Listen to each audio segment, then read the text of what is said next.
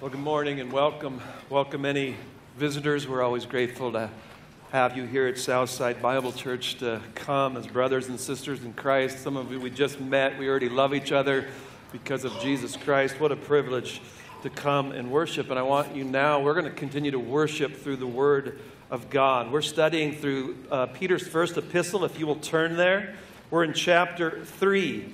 That's where I'll be preaching from this morning. I pray that you're taking it to heart. This book is rich and that some of you are memorizing it. And I pray that you're learning how to pray over Scripture and to keep again and again praying these things into your life, seeking the grace of God to live gracious and submissive in a world that hates you. You're aliens. You're aliens and sojourners. This is not our homeland. And so that many will glorify God on the day of their visitation because of your excellent behavior. So I want us as a church to live those kind of lives. I'll never be happy with just gathering and doing the things that we are supposed to do. I want to draw from the power that is available to us by the Spirit of God through the means of grace to live the transformed lives that Peter is writing about. We are not called to powerless lives and just attach sound doctrine to them. We're not to have a form of godliness and deny its power. We want the lives that Peter is calling the saints of God to in this letter. It is how God gets glory. I pray that you have those who you are salt and light to right now. I pray that you've had some come to faith by your excellent life. If all you have is wounded victims along your faithful path, you've been unfaithful. And if all you have is people who love and adore you for your goodness, you've been unfaithful along the way. We're praying to have this beautiful balance that Peter is teaching. So may God grant to Southside many with this beautiful life that is being described in Peter's first epistle, because it is so countercultural. Humility and submission to God and His authorities, quietly bearing wrongs with a love that never fails, is the means that God uses to save this world through the gospel of Jesus Christ. So this is how the kingdom is advanced. There's no shortcuts. And so I want to pray this morning for us as a church that we're getting this, and God will make us a church full of people like this for His name's sake, that He would get all the glory. So let's gather and come with our hearts now and pray these very things. Father, I thank you for the Apostle Peter. I thank you, inspired by your Holy Spirit, we have this letter. Lord, I thank you for the things we're learning. They're very appropriate to our time and to our lives. And so I pray this morning as we open up again this epistle that you will teach us, that your Spirit would illuminate these words. I pray this morning for wives. As we continue in 1 Peter 3, God, I pray that you would minister this word to their hearts. Lord, we pray for conformity to Christ and to your will. And so, Lord, let every heart now be open and submissive to the word of God. Let no one fight these words. If they are your words, they are good and true. And so I pray, God, minister to our church here this morning. And it's in Christ's name that we do pray. Amen. Well, this morning I hope to go over 1 Peter chapter 3, verses 1 through 6. Peter's teaching us in here about how women are to deal with an unsaved husband, or he says one who is disobedient to the word of God. And then next week we're going to look at verse 7 of how husbands then are to deal with their wives. And so I pray that singles will really take this to heart and learn some excellent principles in here, husbands and wives, that God will do some beautiful things in our midst. And just even in counseling, if you're not in any of those roles, a husband or wife or a single, no matter what, that you'll learn the principles of this text because they're beautiful. One of the hardest things I've watched or counseled since becoming a pastor is encouraging wives how to live with an unsaved husband who's mistreating them and being disobedient to the word of God. It rips at my heart because I love my wife so much. I treasure her, and I want us as men to treasure our wives. How we treat them and care for them and how we nurture them to help them grow into godliness, God cares about greatly. To see a wife mistreated and unloved and uncared for strikes at my heart so deeply. And it strikes at my flesh to watch it as well. But God has a better and more effectual way for us to deal with these situations than fleshly. In this passage, He's going to give us one that's excellent. He's going to give us one that is pleasing to Him. In verse 4, He says, wives, if you do this, this is precious in the sight of God. It's precious in God's sight. Doesn't that just kind of make your heart rejoice? Ladies, there's something that you can do on this earth that is precious in the sight of God. That's not small, that's big. I hope every one of you are saying, yeah, I want to live in such a way that it's precious to my God. So before we drill down into the details of this passage, I thought I'd begin kind of with like a bird's eye observation of the text that might be critical in helping us understand it fully. First, just kind of a general observation. In Ephesians 5, when Paul gives the role of husbands and wives for Christians, he gives 3 verses to the wife on submission and respect, and he gives the husband 9 verses on love. A third more, and I'm saying why? That seems kind of out of balance. And I've said this before, I think the problem at most weddings is that the couple are in love with the same man as they stand on the altar. So I think Paul had to spend 3 more times, men, love your wives. Man is the leader in love, and the wife is a responder in submission to that love and leadership. But now we come to 1 Peter 3, and there's 6 verses to the wife, and there's 1 for the poor husband. It flips. Why? I think for the very reason why it is hard to let anyone date my daughters. Just stay away, guys. I had one slip through this week, and it bothered me.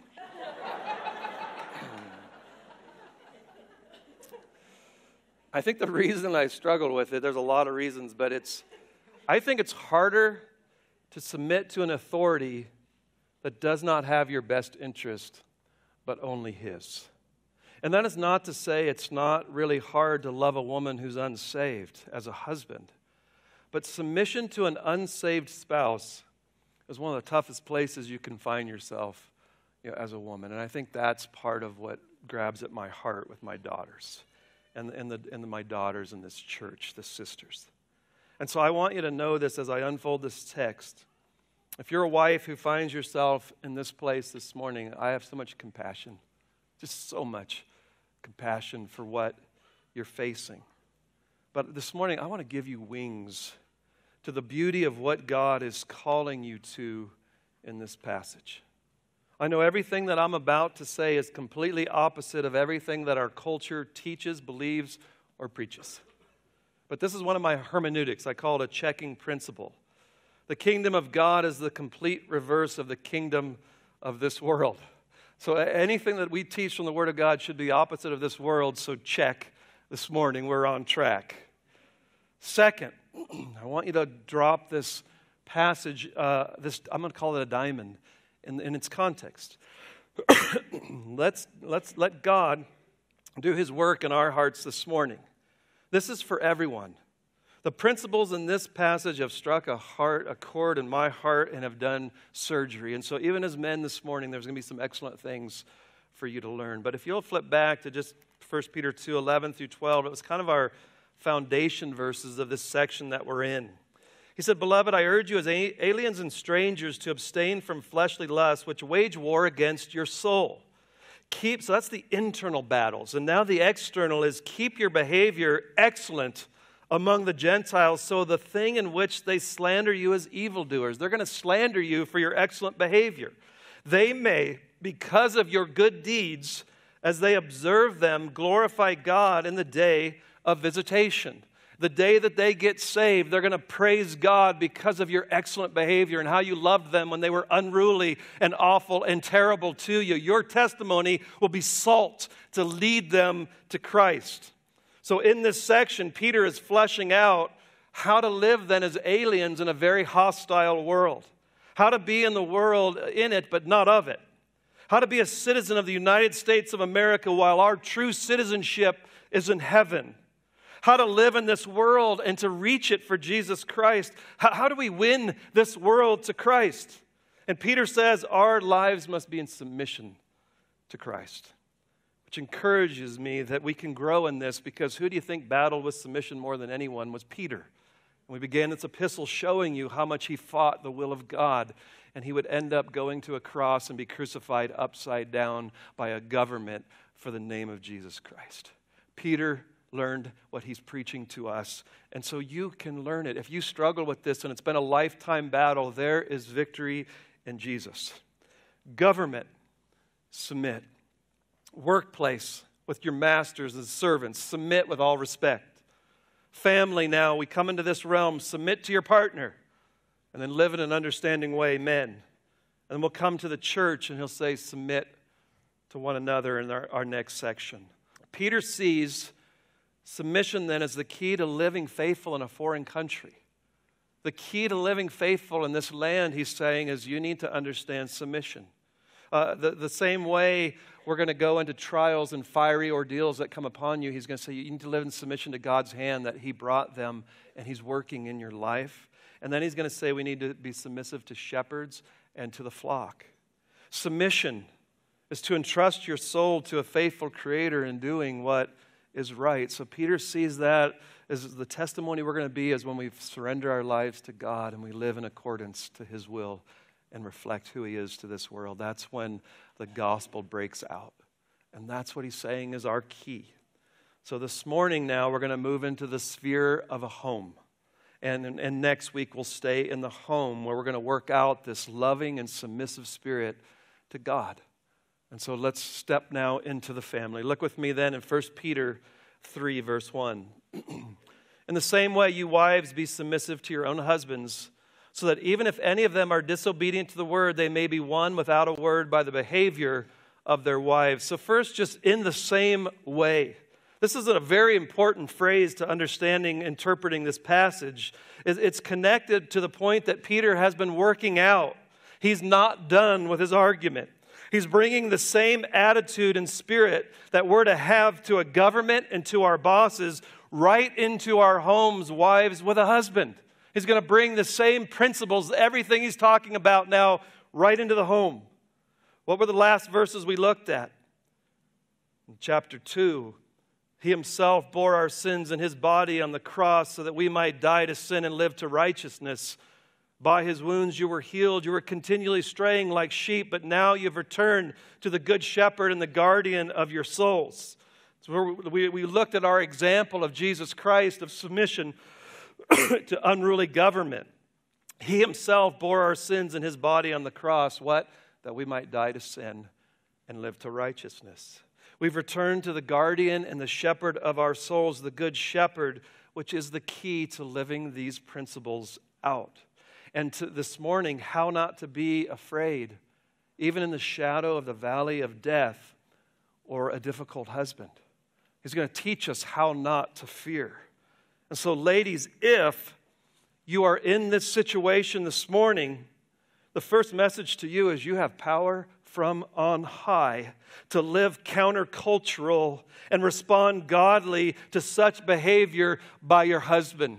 There's a way to live righteously and not sinfully in this setting and in this condition, because this is a setting that brings out a lot of rebellion and a lot of sin. And he's going to teach us, how do you do this, ladies? And he's going to say, it's the cross. The cross. Live at it. Every time your flesh says, enough, I'm out of here.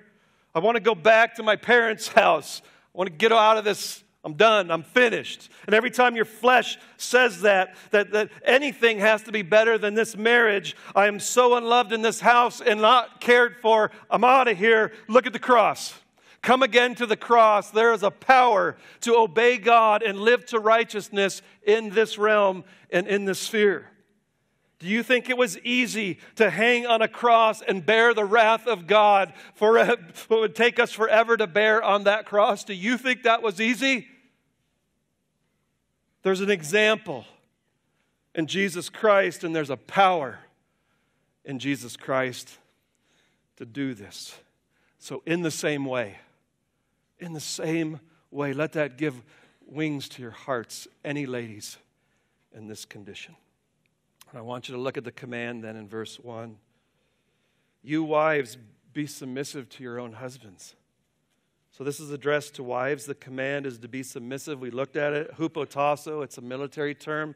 It meant to rank under, to come under his headship and to come under it willfully. It's not your husband's role to make you submissive. It's yours before God. You come under him because you're submitting to Jesus Christ, who has put that husband, these authorities that we're learning, over you. And so he wants you to be submissive to these husbands because it's unto Christ. And he says something, he says, be submissive to your own husbands. It's interesting, every time in the New Testament where this command is given to a woman, in Ephesians 5, Colossians, and Titus, every time it says, own husbands. It never just says husbands. And so it's very important.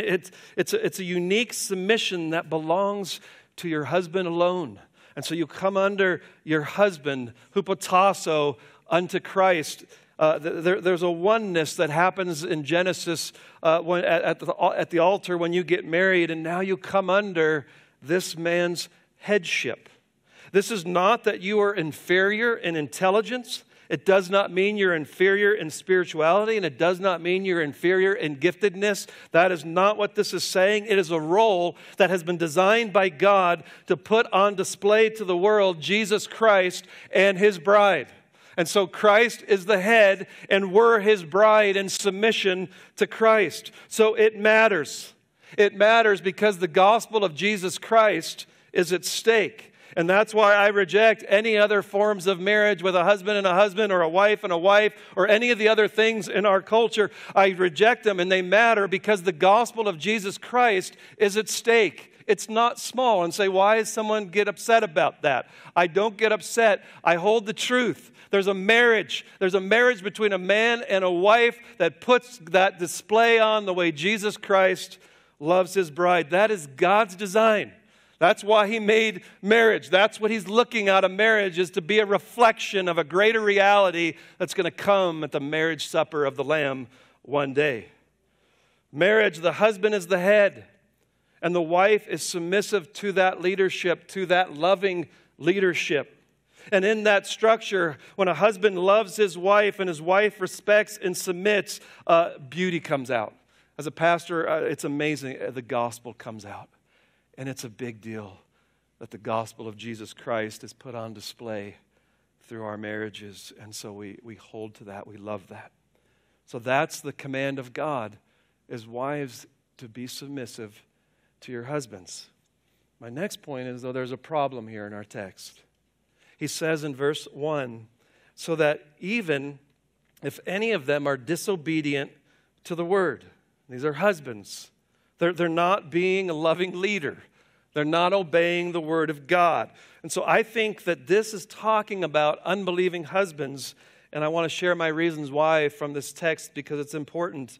It's what's called a first condition in the Greek. So you would say, since they are disobedient to the word. So it's presumed that this is what they are, this is what they're doing. They're disobedient to the word.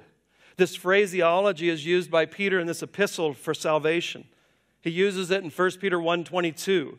He said, since you have, in obedience to the truth, purified your souls for a sincere love of the brethren, fervently love one another from the heart. You have obeyed the truth. You have been saved. You've submitted to this gospel, and you've obeyed the truth of believe in Jesus and be saved. And then in 1 Peter 4:17, he says it's time for judgment to begin with the household of God, and if it begins with us first, what will be the outcome for those who do not obey the gospel of God? They have rejected the gospel. They have not obeyed it. They've disobeyed God's command in the gospel. And then I come to the context. The government was to silence the ignorance of foolish men. Our masters had scoliosis, was the Greek word. They're unreasonable, and you're suffering unjustly. Jesus was put up on a cross in verses 24 and 25, and they hated him and they killed him. They were unbelievers. And he says, in the same way. So for the purpose, he says in verse 1, why? That they might be one without a word. one from being disobedient. So it could be a husband who's struggling, he's in sin, he's battling. This is a way to win him to start obeying. Or it could be to win him from being unsaved. And that is the whole flow of what this section has been. So I take this to be, this is an unbelieving husband. So my conclusion is that these are great and true principles for how to win a believing husband as well. These principles will work very effectually and effectively if you have a husband who's a believer and he's disobeying the Word of God. So they're good principles. But what Peter has in mind here is an unbelieving husband. That's my final answer. But many men sit in the church of God who name the name of Jesus Christ who have not been born again. And so this would be addressing them as well. Those who are just characterized as being disobedient to the Word. They profess, but there's nothing about their life being transformed and changed by the new birth. And so this is how you would win a husband who is in that place. So it's not just, I outright reject Jesus. You could be saying, I love him as an unbeliever. And here's what a wife is being directed for how to live with a man like that. And I bet we have a lot more of that here this morning than the other, though I know we have both. So how does a wife seek to win her unbelieving husband to Christ? That's been our whole context. So that they might glorify God on the day of their visitation by the excellent behavior. That's salvation. Here it is again, that your husband might get saved. A wife, my prayer is one day that gnarly dude would bow to Jesus Christ and say it was my wife who just kept loving me. And the way she quietly and gently put Christ on display to me, that is how I was born again. How did they do it in the previous examples? Not by fighting the government, not by fighting them to show them that they're wrong, but by submission. How did they do it by bosses? Not by being obnoxious and rude, but by patiently enduring it. Now, husbands who are disobedient to the Word, you win him not by fighting and showing him where he's wrong, not arguing on every issue, not nagging him, not being a dripping faucet. That is not the means that God has given to you, ladies, in this condition. You don't start putting verses on his beer can. You don't go to his radio station and put it on Caleb so when he turns on the car, he hears it. Just, that isn't it. How do I win him? How do I win him? And I want you ladies, I say this in such sincerity. I've counseled so many who have tried the other. And I just asked them, did it work? No, it's made him more angry against me. Would you be willing to learn what God says you're to do? The effectual way that God has given. And that's what I want to look at, is God's way. He says you win them how? By the behavior of their wives. The instrument that God uses, hear this, is not your words. Don't miss this. Is Peter saying a wife can't talk to her husband? I've heard that. Oh, this says a wife can never talk to her husband. That is just wrong. You can share with him. You could tell him your testimony. You can have companionship. This is not a call to never talk. That will miss the whole passage. They are one. They're not one without the Word. We hear he said in 1 Peter 1, the Word is how you're born again. So they're not one without the Word, but they are being one without a word by their wives in this setting. This is saying it's more important what you are than what you say. This is a call to quit trying to save your husband by your reasoned arguments, to change him by your logic. This is saved without harassment. This is a call to behavior. Excellent behavior back to 2:12 so that they'll glorify God by your excellent behavior. This is a call, ladies, to excellence, to show that you've been born again by a life that silences the critics, not by the perfection, but by the direction of your lives. No one will ever do this perfect. We'll look at that at the end. There's a gospel for those who have failed in this area. There's a certain kind of behavior, though, that God uses to win unsaved husbands. And Peter is going to love you, ladies, in this situation by fleshing out what then does this behavior look like. I like that word behavior, but what kind of behavior And I think it's very safe to say, as we look at this behavior, it's qualities of all women who want to exemplify a godly life. And so what behavior should your husband see and not hear? It says that they might observe. They're watching you day in and day out of the transformation that God is doing in your life. They're watching. So look with me in verse 2. Here's the behavior. They observe then your chaste and respectful behavior. The word chaste means pure. It means faithful, not flirting and trying to find another husband. It's a chastity, a chasteness. And it's a respectful behavior, and the respectful behavior is toward Him. It's not just I'm respectful to everyone else. I'm respectful to my husband. He's the man that God has chosen for your husband to protect you by His power through faith. I'm going back to 1 Peter 1:5. He says that you are protected by the power of God for this inheritance. How does God protect you? He says through faith. And He has a faith that He's given you, and He says in the next verse, I'm going to put it in the furnace, and I'm going to boil off impurities so that you'll become this approved faith that will grow, and though you don't see Jesus, you love Him. That's the kind of faith that's going to come out. And so here's your furnace. Your furnace is a man who's disobedient to the Word of God. And you've been put into that furnace. And this is going to do more to grow and refine your faith than the nice, sweet, good husband. You're going to grow like crazy having to live in this day by day. And I do have compassion for you living in this day by day. You treat him with respect, not letting him know he's lesser because he's not a Christian and you're a nothing. I have no respect for who you are and what you say or do, so don't even talk to me. That is not going to get this done. How hard and how important to have a respectful spirit for an unbelieving husband. Because he is God's choice for you. God, when you stood on that altar and said, I do, that was God's choice for you. Show him respect because God chose him. It didn't say because your husband's respectful, because God is the one who picked him. You show him respect because you respect the God who knew what you needed to be sanctified and to protect your faith and grow it so that you'll make it to the very end for the inheritance that God has called to give you. You know what this is saying? God isn't just going to make you happy. He's going to make you holy. And he's going to conform you and make sure that you make it to the very end in faith and receive the inheritance and the reward. This is countercultural. This is the opposite of everything our world's saying. Look at the cross. You can't do this without a cross. There's another thing that's important to God and Peter, and that is what touches on being a godly woman, and it's countercultural. It focuses on the externals instead of the internals, is what our world says, where true beauty is to be found. Our world just says the externals is what makes a woman beautiful. And God is going to rip the rug out from that right now and say, actually, what makes a woman beautiful is the internals. What does our world tell us?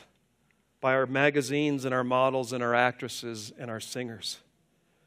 Young girls, I just want you to hear that. They lie and they say the external is all that matters. If you don't have that, then you have nothing. I want to die. To spend all of your days on that. You're going to, gravity and time and decay win every time. And you can throw everything you have against it, all of technology. You can go to the gyms and the malls and clothing stores and jewelry and lotions and Botox and implants and images, everything, and it's not. God's image, reflecting his image is everything. Peter, by the Holy Spirit, rips this apart. Your physical appearance is not what is going to win you a husband, a godly husband. Your body is not why he's looking at pornography. It's because of his sinful heart. There's something else that God says is my means to win this heart. The beauty of the internal working its way to the outside to excellent behavior. It's that whole metamorphosis. The gospel is from the inside that we sang it to the out.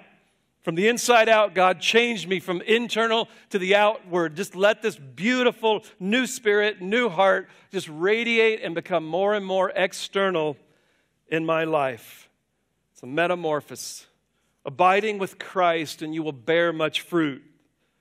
There's something that makes a woman more beautiful than the finest of hair products, the best jewelry, the best clothes, and the best technology. And we've got them by the droves here at Southside Bible Church. Older women discipling the younger women what true beauty is. You young ladies need to learn what real beauty is. And we've got older ladies who figured it out. And you guys got to get together and start helping and teaching what is true beauty. So many today in the church, they're buying the lies of this world. The body beautiful is everything. I hate it. And shame on you if you're teaching it to anyone. If that's what you're modeling and teaching the younger girls. And men teaching them that that's what is beautiful. Shame on you men if you're teaching ladies that that's what's beautiful. There's just a million things wrong with this culture and its pornography and its sexuality. That's for another sermon, maybe next week. Look with me in verse 3. Your adornment then, it must not be, and catch the word, merely external, braiding the hair and wearing gold or jewelry or putting on dresses, but let it be the hidden person of the heart with the imperishable quality of a gentle and quiet spirit, which is precious in the sight of God. You can't let your adornment be merely external. And so catch that. Merely is not a call to be just frumpy and give up and say, see, Paul says it doesn't matter. That isn't what he said. That is not what he said. This is not a call to never dress up. You can't braid your hair. You can't wear jewelry. You can't wear clothes. Do you see the logic of that argument? I'm not supposed to put gold on. Well, I'm not supposed to put on clothes. That isn't what he's saying. But he's saying, do not think that beauty is that stuff. Do not fall into that lie. This is a call to making that the most important thing in your life, that sought-after quality. All I care about is external. You'll spend a lifetime on that, and one day we're going to gather around your casket, and there's going to be a shell that's going to go in the ground and decay. And say, why did I spend all my time on a corpse that's going to decay in the ground when there's a soul that's going to live forever? Spend most of your time on that. Which is what? Well, it's verse 4. It's the hidden person of the heart of a quiet and gentle spirit. So let it be the hidden person of your heart. And I just want you to hear that, the hidden person. You're a person, not just a body. Did you hear that, men? They're a person, not just a body. They're an image bearer of God. Ladies, put the hours in on that. Put the hours in on your person, on your heart, and your character, and your Christ likeness. Single ladies, you know what that'll draw? The ones who it should. Put your time in on that. This is a call to give the most energy to your inner person, not to ignore the outer. This is not a call to just ignore that and throw it away. That is not it. But it is to put your main time on this. So just, how you doing, ladies? How are you doing? How's your balance between the external and the internal? If we watched your life last week, would the way you spent it reveal which one is your treasure? What would be shown? All the hours at the gym and all the laboring of the diets and everything, all the 2 hours worth of makeup. What would it show in 5 minutes in the Word of God? This is a call to be women who know their God and are being changed into His image.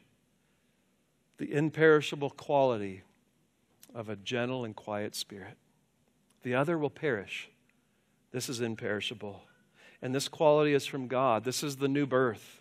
And when we're born again, He says you're going to love. And it's imperishable, and growing in love and all that we're learning, it won't go away at the grave. It will live on forever and ever and ever. A gentle and quiet spirit. Gentle, the Greek word means meek. It means kind or caring. The beauty of a woman, meek and just kind. And quiet means peaceful, calm, in control.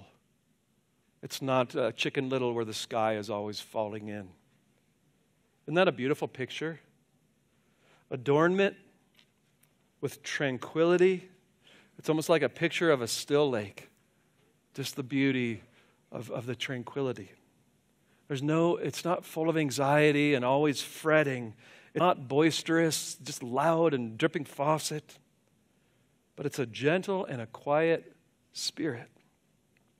How powerful this instrument is in the hand of God, and how few will try it. I'll change the deadbeat. I'm going to nag him into the kingdom of God. I'm going to get him off that couch and start working if it kills me. The beauty of a godly woman. Steady, deep, quiet, inner spirit. Peaceful and trusting, not fretting and anxious. What this would do to an unsaved husband. Versus just focusing on the external and trying to control him by your body and by your beauty.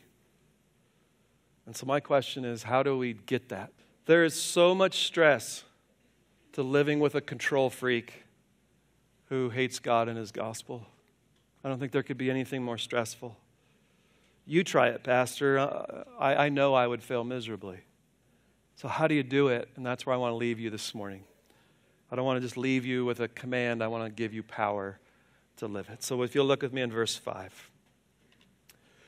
For in this way, in former times, the holy women also who hoped in God used to adorn themselves, being submissive to their own husbands, just as Sarah obeyed Abraham, calling him Lord. See how far you've fallen, ladies? He used to call him Lord.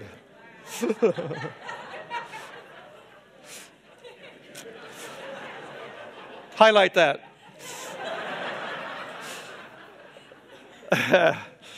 And you have become her children if you do what is right without being frightened by any fear. And so do we have any models? Do we have any models to show us what this looks like? What's a model in our world? Oh, it's the magazines, the ads, the stores. We call them models. Models of what? Character, submission, gentle and quiet, excellent behavior. No, mannequins. It's all on the outside. That's what's modeled. So Peter's going to say, I'm going to show you something that's beautiful on the inside. Here's your model. Here's your example, ladies. Not Cosmopolitan and all those other magazines. It's in the Bible. In the Bible, we have some models of true godliness. And in this church, we have them. And we have true femininity that God has designed that is beautiful. But there's a key in verse 5 that I think holds this whole section together. And he says, holy women who hoped in God. They were submissive to their husbands. And so the deepest root of womanhood, of godliness, is that you hope in God. You have been born again, and your hope is in the living God.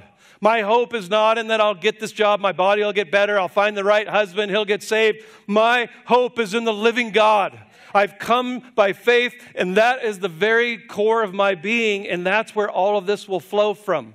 If you don't have that, you can't go work on these traits. This is one who has put their hope in God. And do you know what that means? Your hope is in God. It means that my hope is that He will keep every promise that He made in this book. My hope is that you'll be what you said you would be to me. That to bring this world to its conclusion and to its end. That you're going to work everything for my good. That you're going to help me be a testimony to my unsaved husband. My hope is in God. That is where I've placed all of it. That's my primary hope. Do you remember that? This whole section began in 1 Peter 1:13. Fixing your hope with finality on the coming to you grace of God.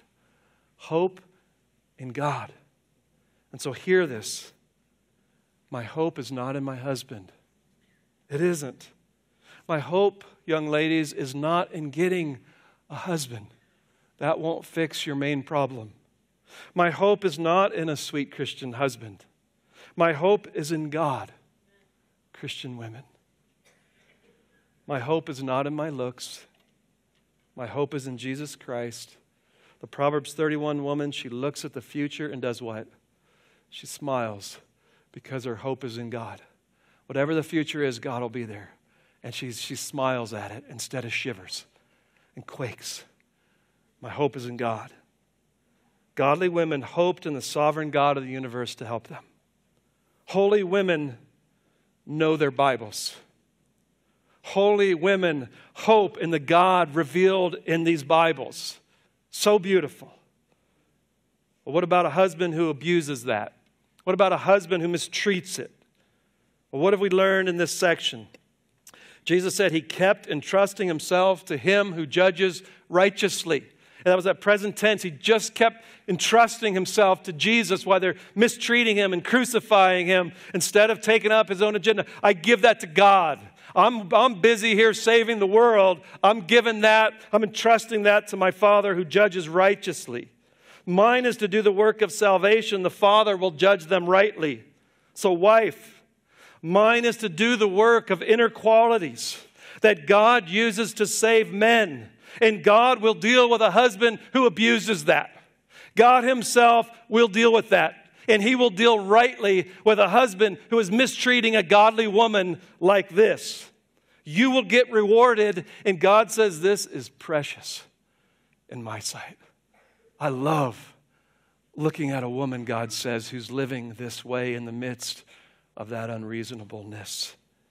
He will be dealt with by God for mistreating such beauty. Remember, submission is until they ask you to sin. And we've looked at that with the government, with bosses. It's the same thing with a husband. If they abuse you, we have laws and we have elders in a church to help. So let us shepherd you if that's the case. Come forward and let an elder help you. There are ways that we can help you in that. But this puts a woman in a very vulnerable place, doesn't it? And the emotion, I would say, is fear. Fear with a husband who's acting this way. And in verse 6, Sarah obeyed Abraham, calling him Lord, and you've become her children if you do what is right without being frightened by any fear. In the Greek, that says, fear nothing that is frightening. Fear nothing that is frightening. It's a frightening world. So many things could go wrong. Once you have children, you realize, boy, there's so many things that could happen to my house, our finances, my husband is unsaved, he's lazy. All these things can happen. I don't know about our future. I just don't know. My husband, he scares me. Sarah's daughters are not afraid because they hope in God. Perfect love casts out all fear. Entrust yourself to him. I pray that many unsaved husbands would be brought to glorify God in the day of their visitation because of the excellent behavior of their wives. And I pray there's some of you in here right now that need that salvation. And I pray as you see the beauty of what the gospel really does in a heart by watching your wife, I pray right now that you would repent and believe in Christ and glorify God for that great, beautiful wife that God has given to you because of her chaste and respectful behavior. Not just her external beauty, but the beauty of a gentle and a quiet spirit that hopes in God. She's not afraid. And so in this passage, she has dependent meekness on God, and she has fearless courage in God. Those don't usually go together in a woman. Usually it's brash or a pansy. I kept looking for a better word than that. I'm sorry. It just hits a pansy, where there's nothing to you. There's no strength. You're just weak. That isn't what God's called a woman to be. And this is a call for a woman to have dependent meekness on God and a fearless courage. There's a strength to her that's beautiful.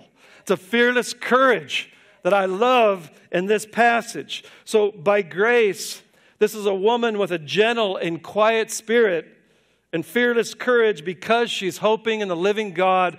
I'm not afraid. I'm not afraid because I know in whom I have believed. And I trust and I hope in this God. And there's a courage, fearless courage to this woman. What a beautiful trait, quiet, gentle spirit, tranquility, and fearless courage. That's what the grace of God can produce in a woman. Beautiful. I'm going to close with just an example. This is a true story. I preached it back in Romans 12, but I'm going to bring it out again here because most of you weren't here when I preached Romans 12. True story. There's a man, and he's loose, and he lives a careless lifestyle, just a debauched life. And his wife gets saved. And as she gets saved and begins to manifest Christ in that home, she bore his wrath and his ridicule. He was very aggressive against her faith, and he began mocking and ridiculing her. And she prayed for him. And the more she just kept praying for him, she said it seemed to only harden him. He just seemed to get worse. The kinder I was and the more I asked God to save her, it just seemed to be a hardening. Well, one night this man was out with his friends just kind of boozing it up. And he begins boasting to all of them, going, I got the most submissive wife ever. He says, she'll do anything that I want. Anything I tell her to do, she'll do. And he says, I'll prove my point. It's like 2 a.m. And he says, let's go home and we'll wake her up. She's been in bed for 3 hours. We'll wake her up and she'll just get up and make us all a meal. And so they go home and they're like, all the men are going, there's no way. There's not a woman alive who would do that. And they're mocking. And they go back and he wakes her up. And the woman arose and she began to serve the drunken men one of the finest feasts that they had ever had. And she did it with such cheerfulness. One of the drunkards was so touched by this woman. He said, I know you're a religious woman and you don't approve of what we do. How are you able to serve us the way that you did? And her answer, I and my husband were both formerly unconverted. But by the grace of God, I'm a believer in the Lord Jesus Christ. I have daily prayed for my husband and have done all I can to bring my husband to a better mind, and I see no change. I fear that he's going to be lost forever, and I have made up my mind to do all I can to make him happy while he is here, because he'll know no happiness after the grave. After the men left, the husband said, do you really think I'm going to be unhappy forever? And she said, I fear so. Would to God that you would repent and seek forgiveness in Jesus Christ. And that night the man was converted and became what a husband should be. That's a beautiful, quiet, gentle spirit with courage and strength that hoped in God. So my closing thought is if you're here and you have blown this really, really bad, you're in a marriage like this and you've tried all of your own control, all of your own manipulations, you've just lived a life of being a dripping faucet to this husband. I want you to look at the cross. I want you to look at the cross truly and be forgiven. A full forgiveness because Jesus Christ died on that cross for the way that you've been treating your unbelieving husband. And I want you to repent and ask your husband's forgiveness even if you're scorned. And I want you to hope in God and get good ladies around you from this church and start living the command and what God has called you to here in 1 Peter 3. So there is a full forgiveness for you. And you don't have to say, I've blown it, I can never change it. It can start today. It can start today. And then secondly, if you're in that situation, I want you this morning to look at the cross. And that he says in it that you could die to sin and live to righteousness. He's saying that at the cross, I purchased for you now the ability to be like the women of old who hoped in God and did not fear, and they submitted to their husbands. There's a grace available to do what no human being can do in their own strength. And so I want you ladies, if you're in this, to come. And you need this even if you're living with a husband who's saved and difficult. And it's these same glorious, beautiful principles. And there is a way to live this way before him. And so there's many questions to work out. I had a boatload more, but I'm so far out of time. I had a bunch of questions, so go work them out in the body this week. Get in your community groups. Get into fellowships. Whatever you can do, start praying and talking and helping each other. We're a community. We're a team. We're a family. We're the body of Christ. Let's help each other. And those who know of wives in this situation, pray for them. It's so hard. Encourage them. Help them. Model it to them. Let's be a family. And then older ladies, teach these younger ladies what beauty really is. They have a world that's lying to them and telling them all the wrong things of what beauty really is. And so let's get in their lives and show them and tell them what true beauty really looks like. And next week, husbands, man, put on your seatbelts. I am still bleeding from my study this week. You are in trouble, but it's beautiful. We got to have what this next verse is going to call for. And so, wives, you had to take the hard shots today, but you should love the Word of God and saying, I want to be like Christ. Love this. And then men, next week, let's want to change. Let's deal with it. Let's quit hiding it and subduing it. Let's become these kind of men and women in our marriages and in our homes. So let's go to God and thank Him for this word. Father, I thank you for the shepherd's heart of Peter.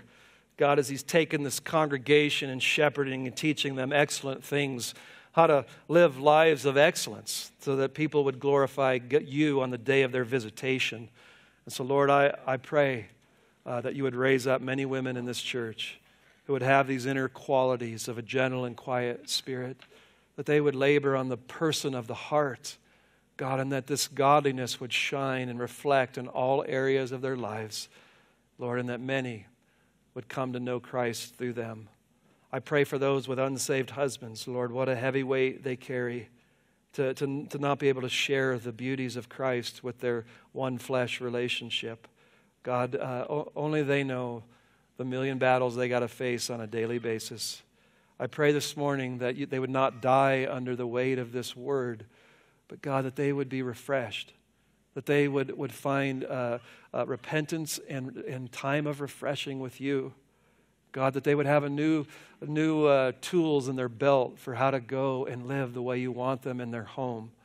So give them an amazing, abundant grace. Give them encouragement. Give them a body to love and care about what they're going through. God, let us help each other. This is one of the most difficult areas to live out our faith. Let us help. Let us be a family, and we cry for your help above all else. Lord, I thank you for this. I pray if there's any in our midst this morning who are gritting their teeth right now and they are so mad about this word submission, God, they're angry. And I want them right now to know they're not angry at me, but they're angry at the God who designed this. There's enmity in their heart that can only be removed at the cross of Jesus Christ. God, I pray this morning that they might find what is the source of this enmity, and that they would come and bow their knee to Jesus Christ and rejoice and receive the beauties of what you have for them. God, all of your ways are better than man's thinking. Let us submit to the will of God. We pray in the name of Jesus Christ. Amen.